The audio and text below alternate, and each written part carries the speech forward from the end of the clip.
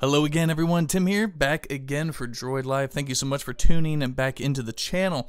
Today got sort of a, not really too different thing, but we're going to take two old concepts and kind of concepts that we do every year and kind of cram them into one because we are so gosh darn busy with both the new Z Flip 3 and the Z Fold 3 from Samsung. So what I'm going to do is I'm going to take what would usually be two videos, the first 10 things to do and my, I don't know, 1,000+ tips and tricks videos, and I'm going to just cram them into one video. Hopefully try and make it, you know, not too long for you. But what you're going to want to do is you're going to want to grab your all-new Galaxy Z Flip 3, going to grab some popcorn, and just kind of hang out with me for the day. And I'm going to give you a personalized tour of your fancy new flip phone.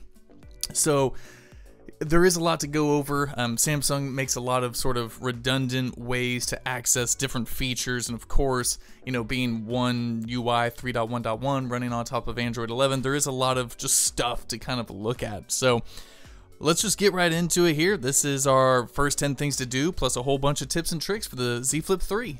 Alright, so we're just going to dive right in. The first thing I want to talk about is sort of what I do when I first set up a Samsung device, because I'm so used to Pixel devices and the way Google does things that there are a few things that I have to do right off the bat when it comes to Samsung devices and One UI in general. So first thing is first, when I'm setting up new applications and I'm trying to log into them using my Google saved credentials, I need to make sure that Google's autofill service is enabled and not Samsung Pass.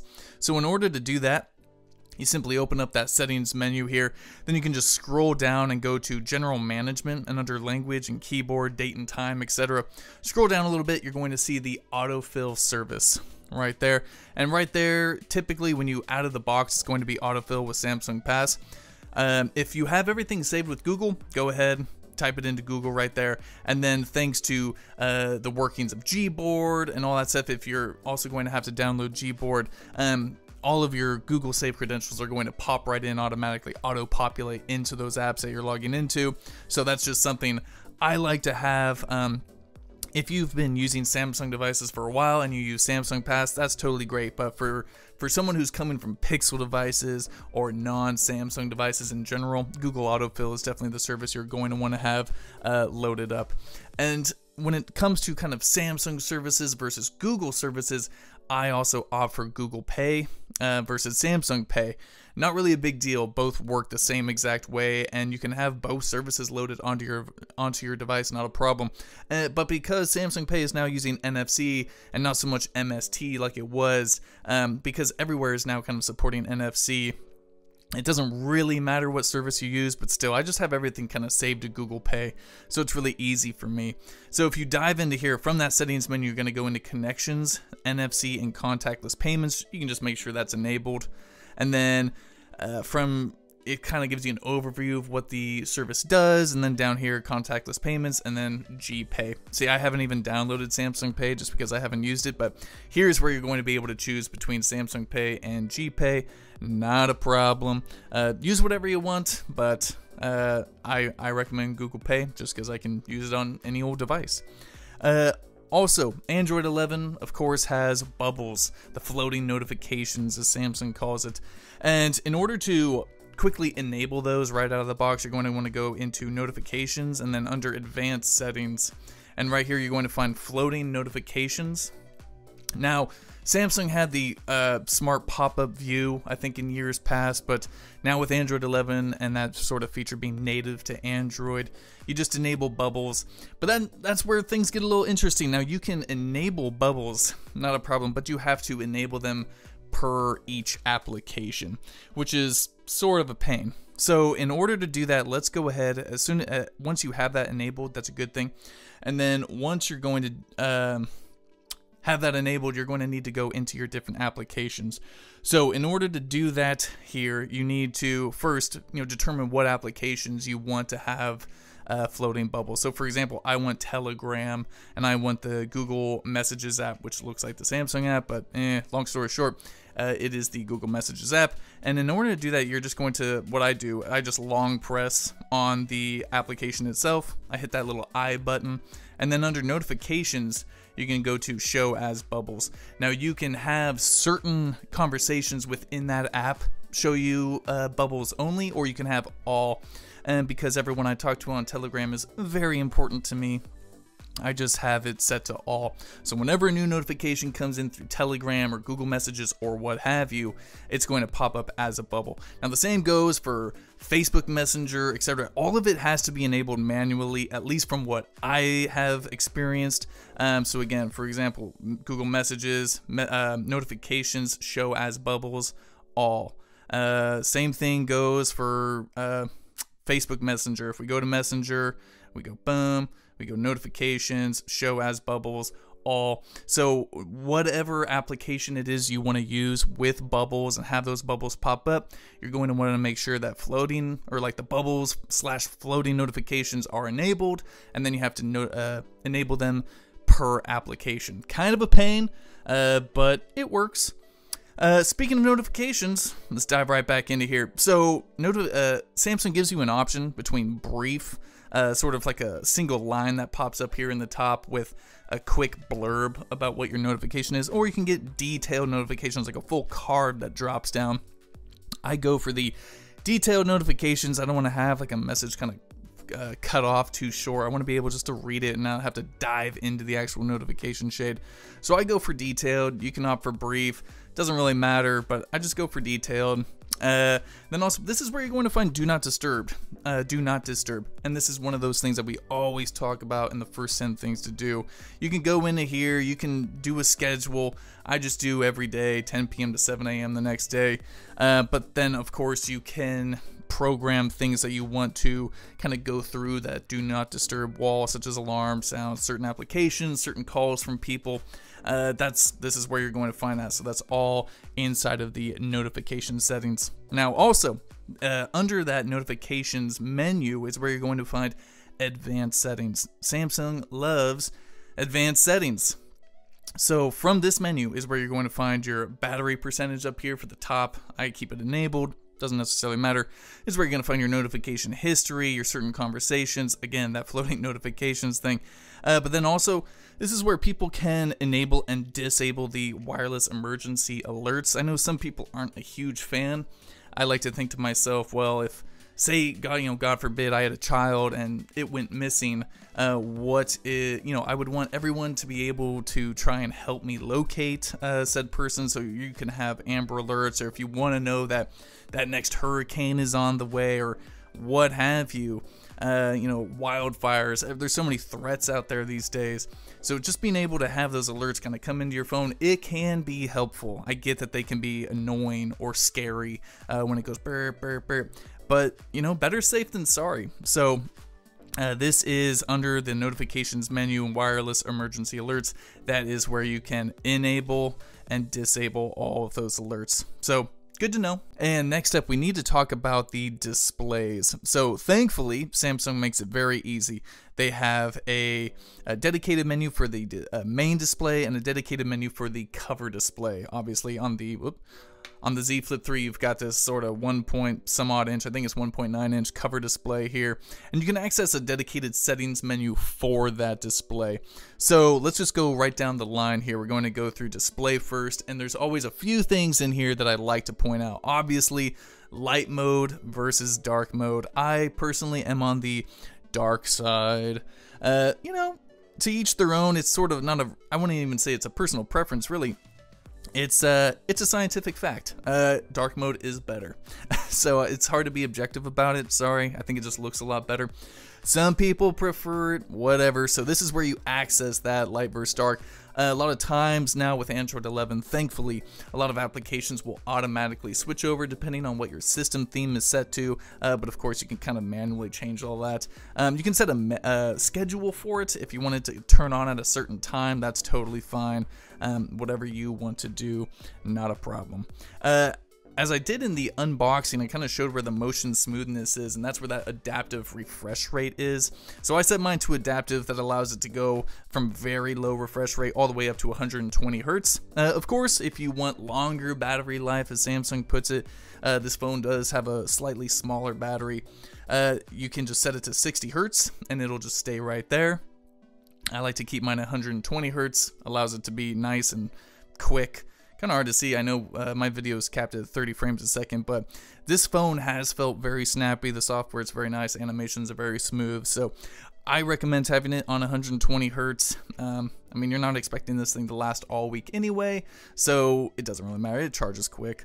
Scrolling down, eye comfort shield. Again, I just have mine set to a schedule, and that kind of brings down the blue light from the display itself at nighttime. I have mine just set from sunrise to sunset, and I bump up that color temperature. I'm pretty sure out of the box it's off, but then also it's adaptive. I mean, adaptive is fine, but when I have it turned on, I really want it cranked up. So when I go custom and out of the box, I think that the color temp is like way down here. I crank it, cranked, and that way it really brings down that blue light. It's very easy on the eye. I very much appreciate it. So sunrise to sunset, it's going to ask for your location. Then based on your location, it's going to smartly, automatically kind of toggle that on and off. Scrolling down a little bit here, we've got the, where is it, the edge panels. So edge panels on these Samsung devices, there's this little panel here. Out of the box, it is enabled. You can access frequently used applications. You can customize all this stuff. Edge panels is one of the first things that I disable on a Samsung device, especially with Android 11 and the gesture controls. I don't want to accidentally open up edge panels. Other people might be a fan of it. I personally not the biggest fan, but you can enable different panels. You can enable a weather panel, tasks panel, clipboard, reminders. It's definitely good for, I guess, the multitasking crowd or people that want sort of like those power user sort of features. But I mean, I would consider myself a power user, and I don't really get all that much out of it. Plus, it just sort of, I'm not the biggest fan. You can obviously change where the handle, they call this part the handle. You can change how that looks and where that is, which is great, whether it be on the left or right. Definitely up to you. That's definitely a personal preference, whether you want edge panel enabled or not, but there it is. And then the last thing under display that I always talk about is the navigation bar, and this is one of those first 10 things. This is what you decide what you want to do right out of the box, if you're going to want the swipe gestures that came with Android 11 or you want Samsung buttons. For me personally, I go with the swipe gestures. I think it's just a sort of a much better experience. Especially with Android 11, they've definitely kind of baked those in and made them very nice.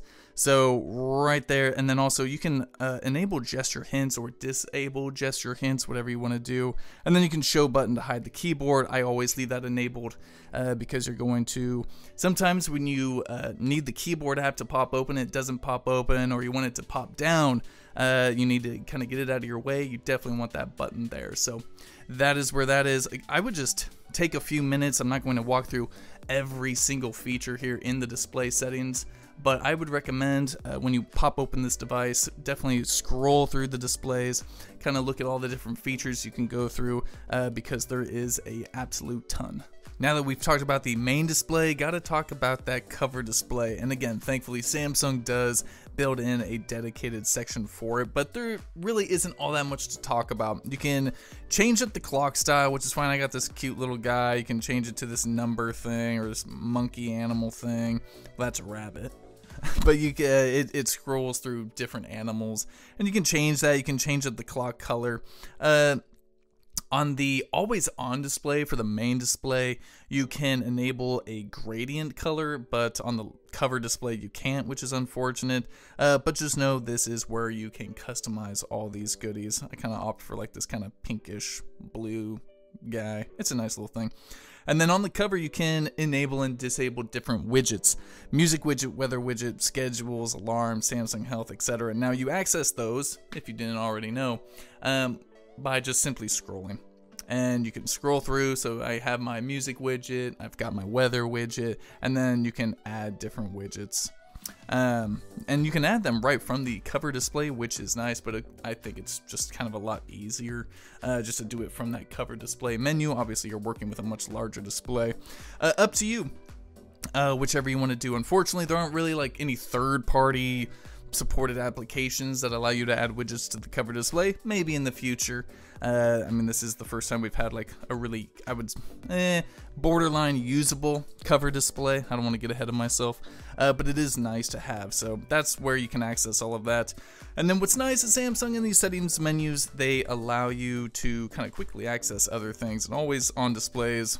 Something, again, in our first 10 things videos, we always talk about. I have it set to show always. But that's only accessible when it's on the actual kind of lock screen, or the display is turned off on this main display. There it is right there. And like I mentioned, I don't know if you can see it too well, but there is kind of a color gradient, which is always nice. And that's access from clock style. And then down here at the bottom, they have the different gradients. So plenty of nice colors to choose from. I sort of opt for that kind of rainbowish color. Different clocks. You can choose photos. You can add GIFs. There's a whole bunch of fun stuff. And of course, you can set a schedule for it. You can show music information. There's just always on display has been getting better and better, and I love it. Back from the settings menu again. Like I said, this is just going to be like a personalized tour of the settings menu. But lock screen, there's a few things on the lock screen I want to point out. First being the smart lock. I always talk about smart lock. I love smart lock. So when you have smart lock enabled, say for your trusted places, whenever you're at home, you can add your address, and then when you're at home, the phone is just going to stay automatically unlocked for you when you're at that location. It can tell when it's on your body, or when you have a device, let's say some Bluetooth earbuds, the device will stay unlocked so long as those earbuds are connected to the device via Bluetooth, or say your car or whatever. It's just a nice little way of not always having to constantly unlock the device. This device is a little bit different, right? Because when I'm holding it, my right thumb is always on that thumbprint, that fingerprint sensor. So when I go to open the device, I can just quickly unlock it. It's sort of like a natural motion. But on a lot of other devices, it's a nice thing to have. So there's smart lock, always recommend. On the lock screen, notifications are always sort of funky. This was sort of a weird thing when One UI was originally coming out. So out of the box, it's icons only. I need details, and this was like a big revelation Kellen and I had on a Droid Life show, I think like a year or two ago. We didn't know this existed. So detailed notifications on the lock screen, yes please, queen. So you can choose up the transparency, you can make it lower or higher, you can auto reverse the text color, you can hide certain content, doesn't really matter. All I know is out of the box, this is what it is. But that's not what people want. We need detailed notifications on the lock screen. Of course, if you have a sensitive data job or something, you work for the FBI, maybe you need your icons only, whatever. But for reg people, for people like me, I want to see what my notifications are on the lock screen, so that's where you can access it. Also on the lock screen, they have shortcuts, and it's these guys right down here. You can access your camera really quickly, or your flashlight. To kind of access them, you just simply scroll out of them or tap on them, I think. No, you gotta scroll out. So from here, you can actually customize which shortcuts there are. So all the way down here at the bottom, if you're on the lock screen, boom, all the way down at the bottom, shortcuts. You can enable them on and off, and then you can choose what sort of feature you want to access from there. So from the left shortcut, I have flashlight, but you can choose any application you want. There are certain things like, so it specifies if you have to unlock the device to use it, or don't have to unlock, so you won't need to unlock it for the calculator or the do not disturb feature or the flashlight, which is what I'm using. But to access an application, you're definitely going to have to unlock it, so just be aware of that. But like I said, like I just use the flashlight camera app. Seems pretty easy enough to me. Yeah, so that's where you would customize that. Going down, there are widgets on the lock screen. Let me give you a preview of those. So from the lock screen, if I turn that on, if you go down, you can access these widgets. And widgets are recently played media. So for example, I was watching YouTube videos. Shows your clock, date, time, shows the weather, shows what you have on your calendar for that day. And all of that is, of course, customizable. So if we dive right back in here, widgets, you can choose what you want to see, what you don't want to see. So for, like I mentioned, I got my music, weather, today's schedule. You can also have Bixby routines if you're into that stuff, your digital well-being, and you can have it show on the always on display as well, which is nice, which I forget how you access exactly, but I know it's there. I think it's definitely a swipe. Let's see if I can figure it out real quick. I'm not going to spend a ton of time on it. Yeah, oh, yeah, see, I just don't know. So one of those, he has like always these weird like kind of gesture things you have to learn, and what are you gonna do? Moving on here, so that's the lock screen. Again, there's always so many freaking things that I like to check out. You know, when you're first booting up, especially one of these Samsung devices, you can just get lost in the settings menu. Dynamic lock screen is actually pretty sweet. You can have, I use this one for dogs, and when you set it, it'll just change up your lock screen every time. So when you're on the lock screen, boom, now I've got doggies.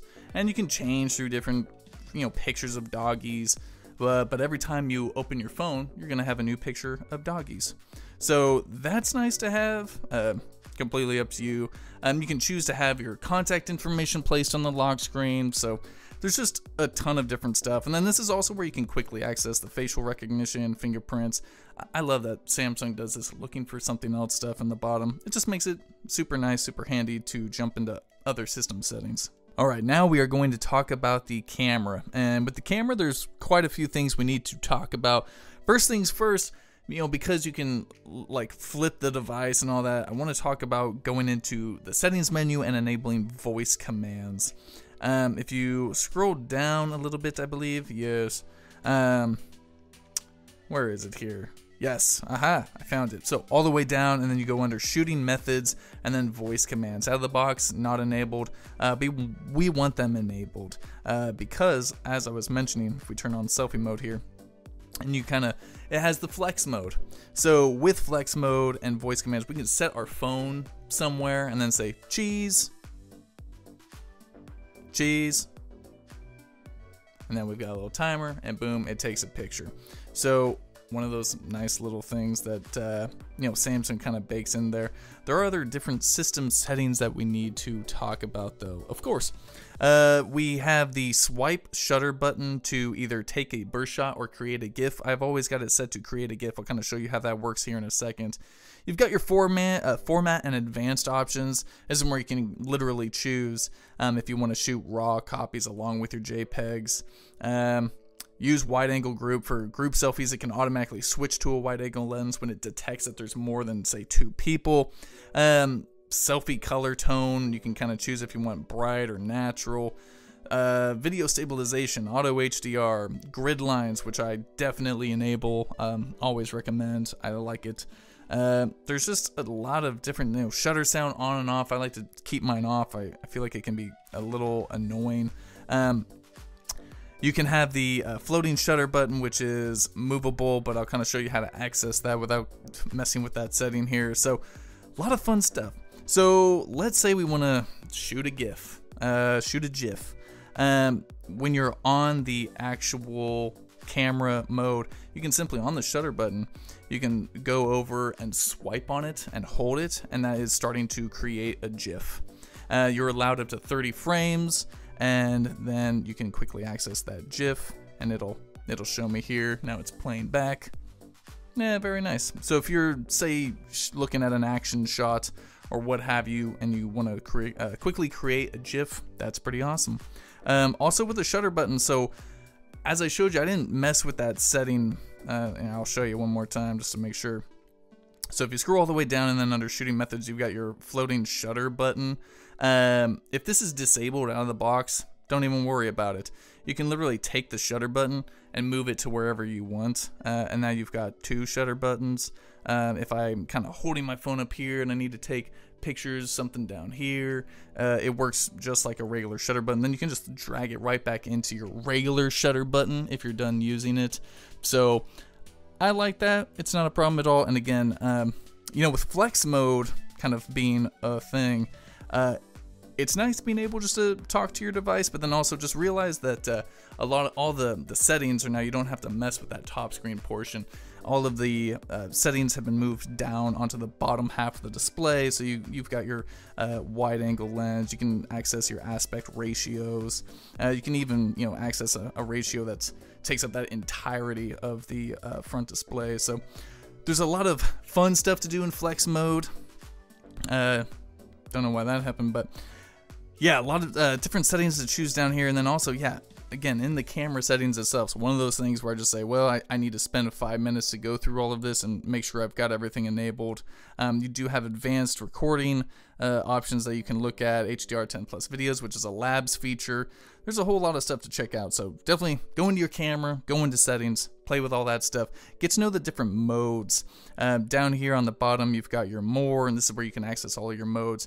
And all these things can be clicked and dragged and dropped, and you can take them out, put them back if you don't want them.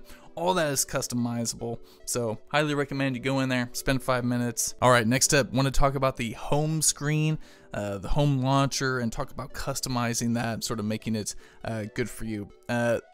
Really easily, you can just dive right in, you can long press, and you can dive right here into settings. Settings is where you can access literally the home screen layout, whether you want an app drawer or not. You can access the different grids. Samsung is now allowing a folder grid. Pretty sure that wasn't there at least a year or two ago, but now you can change it to a 3x4 to a 4x4, which allows you to have additional applications in this grid. Thank goodness. Also accessible is show app screen button. On home screen, you can like literally have an app drawer button if you want. That, that's a flashback. Lock the home screen layout. If you don't want to change anything, you've got all your widgets set in place. You can tap that and then nothing can be changed. You can't click and drag, you'd have to undo it. You can hide certain applications if you're, that kind of individual. Then also you can swipe down for notification panel. You can enable or disable that. So let's say we're on the home screen, you can just swipe down and then access your notification panel. So all that stuff is accessible just by long pressing on your home screen and then clicking on settings. Also accessible by long pressing on the home screen is swipe to the right, and then you can switch between Google Discover and Samsung Free. Out of the box, props to Samsung, Google Discover is enabled. Of course, you can literally turn it on and off, but I opt for Google Discover enabled. It just kind of shows you Google stories based on your interests, and it sort of tracks you and what you're into and ads and all that good stuff. Typical Google stuff. So when you swipe over, it's like, oh, okay, I can see my Giants are losing and pissing me off and all that good stuff. And then you can also add new pages if you need to, delete old pages, etc. I mean, it's sort of your typical Android home screen experience. A few things I want to talk about up here in the notification shade and system setting toggles. If we click down here on the little arrow, I can access your brightness level, but then also your adaptive brightness. And then that also will allow you to dive into the system settings for the display. If you scroll down again, you've got this little 3 button here, and this 3 button can be pretty important. From here, this is where you can access the buttons. In order to get a single page of buttons, because I think out of the box it has like 5 different pages of system settings. I mean, look at all this stuff. You simply have to get down to 4, 8, 11 system toggles in total. So I kind of remove nearby share, dark mode, mobile hotspot, all these, and that allows me to just have a single page and not have to scroll through different settings. It's just more of a clean look for me. That's just the way I like it, but everyone is different. You can have as many or as few as you want. Then I can quickly enable enhanced processing, do not disturb, etc. Having quick access to all of that is what I appreciate. Also, from that 3 button, you're going to be able to access your status bar, notifications, all that. We sort of went over that. Again, I kind of mentioned a redundancy. That is Samsung's name of the game when it comes to system settings and being able to customize things. Also from here, you've got your quick panel layout. Very important. You can have it toggled to where the brightness shows above notifications, and you can also show media devices and media buttons. It just gets a little crowded when you bring this down. There's like just too much going on. And out of the box, this brightness slider is below the notifications. It's just like not very, I don't know, it's just not smart to me, or it doesn't make a whole lot of sense. I don't know how to really explain it, but I prefer it to be on above. So I have the show brightness control above notifications, and then I disable that. If you're jumping in and out of different devices that are connected to this device, maybe it makes sense to have that that setting there where you can quickly jump in and out. But for me personally, I don't necessarily need it, so that is where you can access it. But then again, yeah, reorder these however you like. They are totally customizable. You just edit the buttons. You just long press, drag, drop, whatever you want to do. Not a problem. Moving on here, want to talk about the phone. This is a new feature for, I think, 3.1.1 One UI. If you go into your phone app here, hit the little 3 buttons, settings menu, and then call background. I can't do it because I have airplane mode toggled on, but in the call background, you can literally change, like there's different animations you can go through, different colors you can play with. Just a nice little touch that Samsung did. Yeah. Moving on here, we're going to dive into the settings menu again and go into the sound menu. If we scroll down a little bit, we should see sound somewhere, unless I'm totally blind. Sounds and vibration. Yeah, I totally missed it.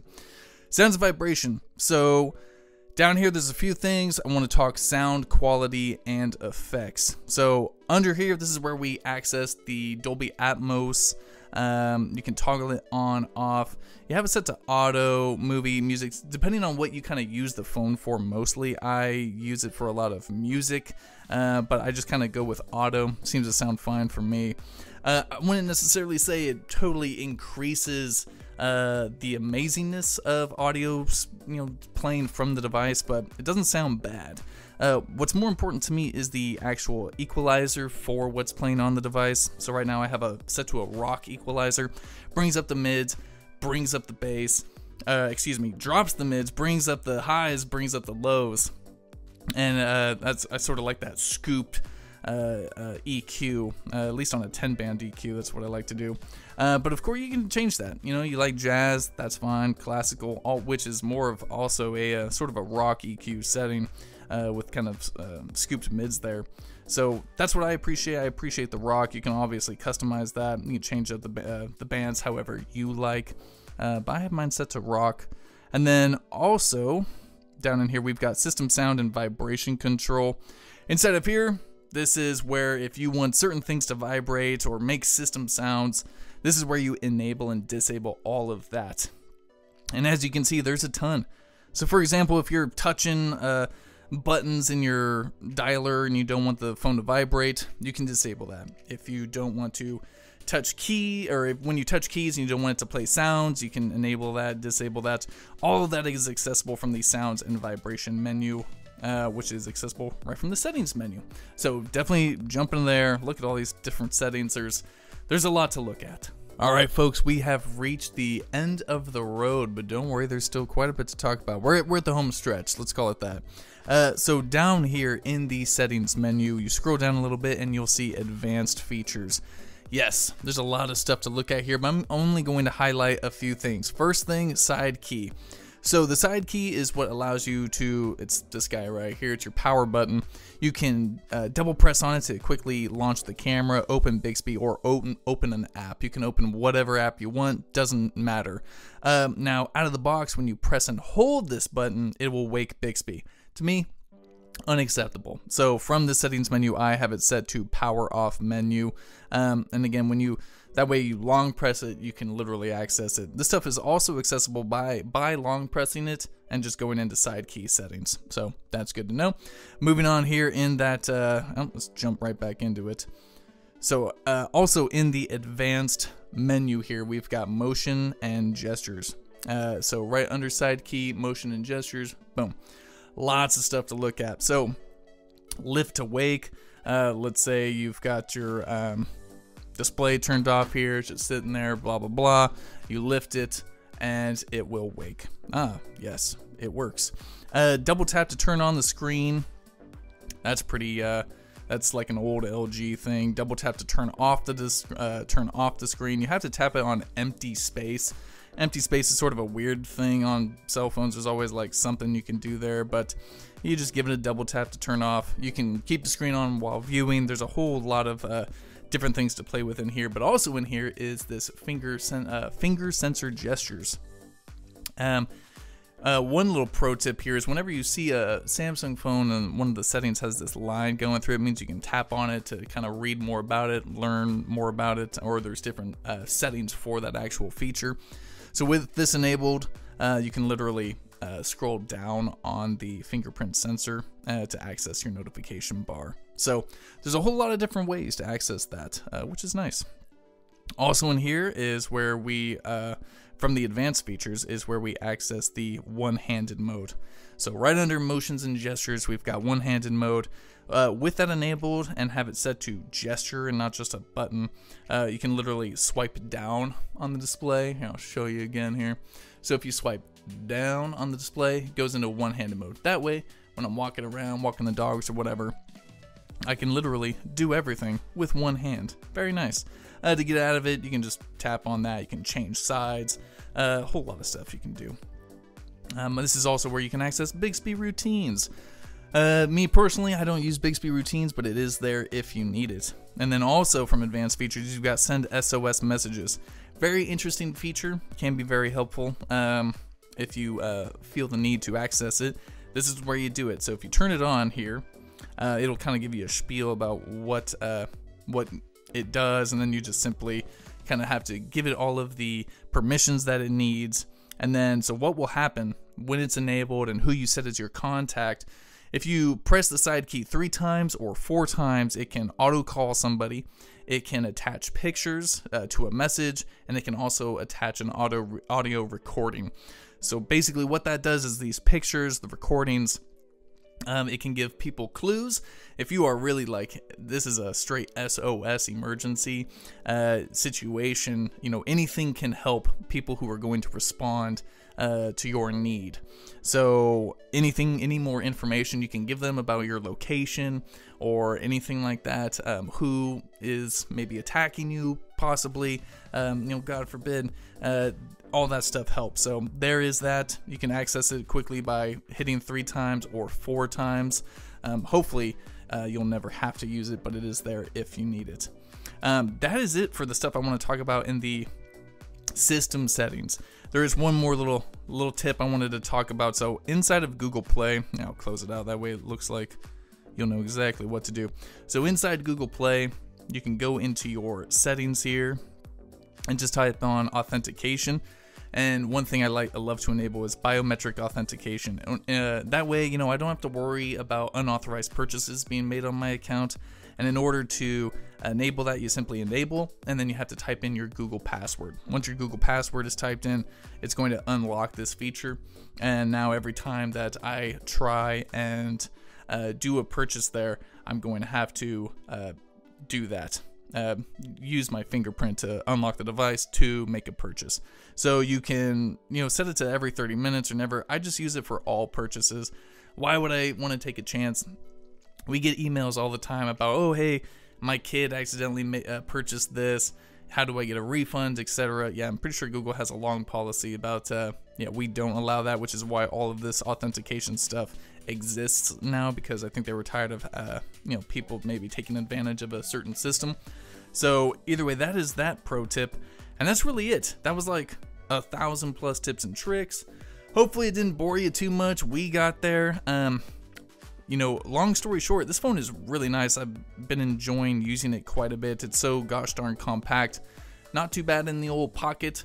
It's been really nice. It's a super huge improvement over the original Z Flip. So it's been a lot of fun to use. We've got our full review coming up. Kellen's got a whole lot of stuff with the Z Fold 3 coming up, so be on the lookout for that. And yep, hope no one fell asleep. And we'll catch you next time. Peace.